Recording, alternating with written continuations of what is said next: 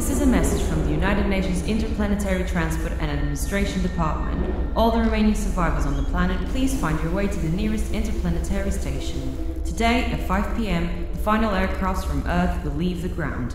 Please note this includes all our staff members. All the companies, including Air and Water Filter Corp, will be permanently shut down from 12 p.m. today.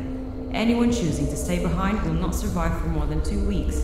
We will be unable to send any rescue transports to Earth for anyone left behind.